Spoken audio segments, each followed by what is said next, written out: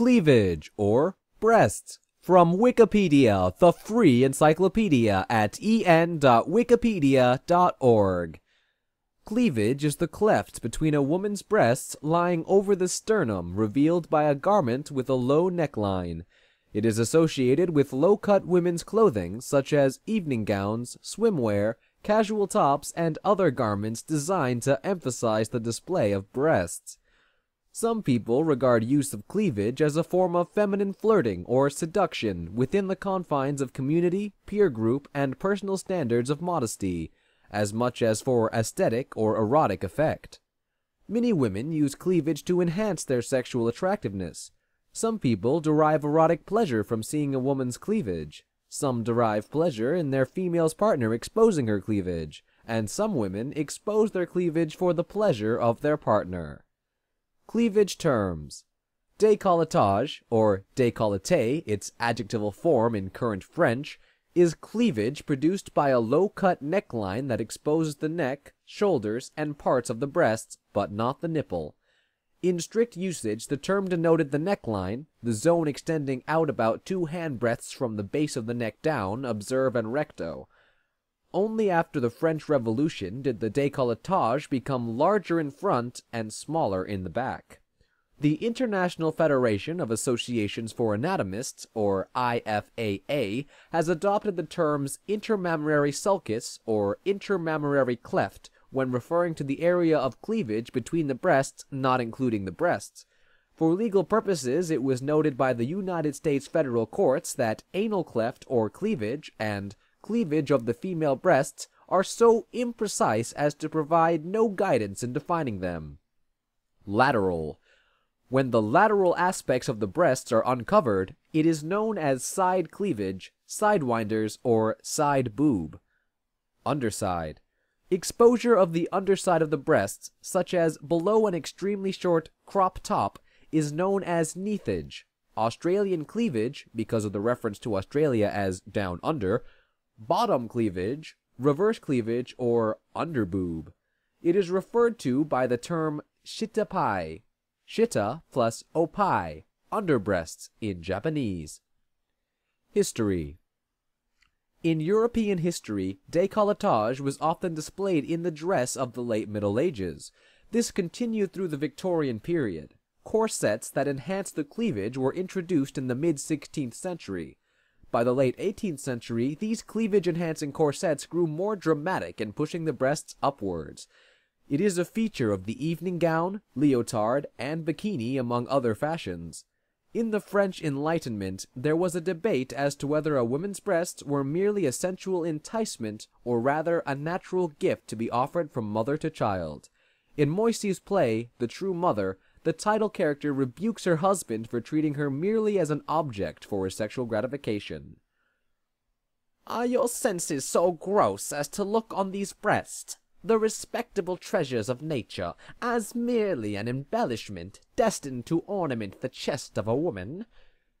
Nearly a century later, also in France, a man from the provinces who attended a court ball in the Tuileries in Paris in 1855 was deeply shocked by the décolleté dresses and is said to have exclaimed in disgust, "I haven't seen anything like this since I was weaned." For ordinary wear, high collars were, however, the norm for many years. When it became fashionable, around 1913, for dresses to be worn with a modest round or V-shaped neckline, this nonetheless deeply shocked clergymen all over the world. In the German Empire, all of the Roman Catholic bishops joined in issuing a pastoral letter attacking modern fashions. Fashions became more restrained in terms of décolletage, while exposure of the leg became more permitted in Western societies during World War I and remained so for nearly half a century. From the 1960s onward, however, changing social morals allowed a greater display of cleavage in films, on television, and in everyday life. Lingerie has long been designed to emphasize cleavage. The tight lacing of corsets worn in the 19th and early 20th centuries emphasized both cleavage and the size of the bust and hips.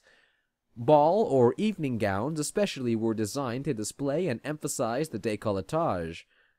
More recently, after corsets became unfashionable, brassieres and padding have served to project, display, and emphasize the breasts, as has breast augmentation surgery.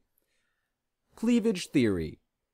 British zoologist and ethologist Desmond Morris theorizes that cleavage is a sexual signal that imitates the image of the cleft between the buttocks, which, according to Morris in The Naked Ape, is also unique to humans, other primates, as a rule, having much flatter buttocks. Evolutionary psychologists theorize that humans permanently enlarge breasts, in contrast to other primates' breasts, which only enlarge during ovulation, allowed females to solicit male attention and investment even when they are not really fertile.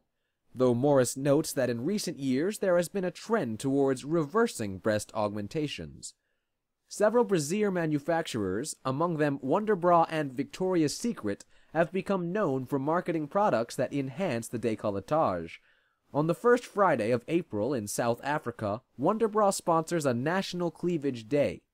According to social historian David Kunzel, waist confinement and the décolletage are the primary sexualization devices of Western costume. Art historian James Levere argued that the changing standards of revealing the cleavage is more prominent in the evening dress than the day dress of women in the Western world. Cultural aspects. See also dress code. In Western and some other societies, there are differences of opinion as to how much cleavage exposure is acceptable in public. In contemporary Western society, the extent to which a woman may expose her breasts depends on social and cultural context. Women's swimsuits and bikinis commonly reveal the tops and sides of the breasts.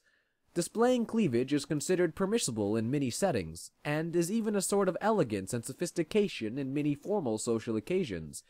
But it may be prohibited by dress codes in settings such as workplaces and schools, where any display of the female breast may be considered inappropriate. Showing the nipples or areolae is almost always considered toplessness or partial nudity. Controversy. In the United States, in two separate incidents in 2007, Southwest Airlines crews asked travelers to modify their clothing, to wear sweaters, or to leave the plane because they did not consider the amount of cleavage displayed to be acceptable. German Chancellor Angela Merkel created controversy when she wore a low-cut dress to the opening of the Also Opera House on the 12th of April in 2008. See also breast fetishism, cleavage enhancement, and top free. For Wikipedia, I'm Jules Ismail. This sound file and all text in the article are licensed under the GNU Free Documentation License, available at www.gnu.org/copyleft/fdl.html.